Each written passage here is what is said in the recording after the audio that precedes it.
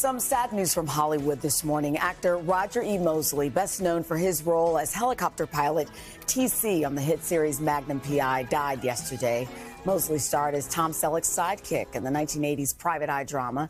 He also appeared in dozens of other TV shows and movies. His daughter wrote on Facebook, "We could never mourn such an amazing man.